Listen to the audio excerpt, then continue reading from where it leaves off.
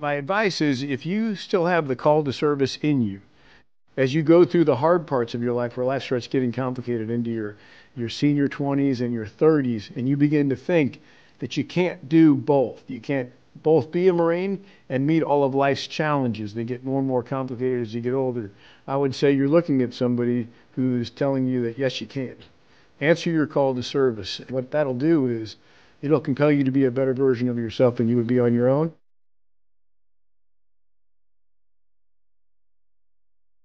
And so what I'm trying to find is the next chapter in my life where I can continue to help people reach their potential and probably reach beyond what they believe is their potential.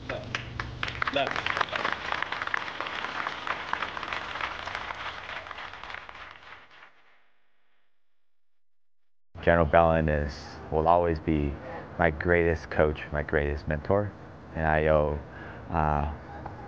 owe where I am today because of his leadership.